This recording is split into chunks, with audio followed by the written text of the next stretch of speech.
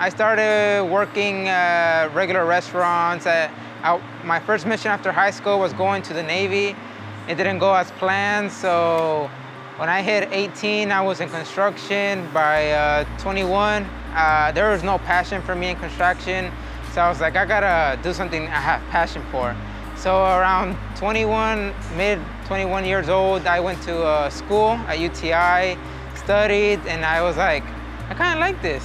When you go there, you're going to learn the theory of the engine, how it works, the chassis and everything, how it works. And I can say I learned a lot because it helped out over here. There's some knowledge that you use, and there's some knowledge that you're like, okay, I'm not gonna work in that area, I'm gonna work in this area.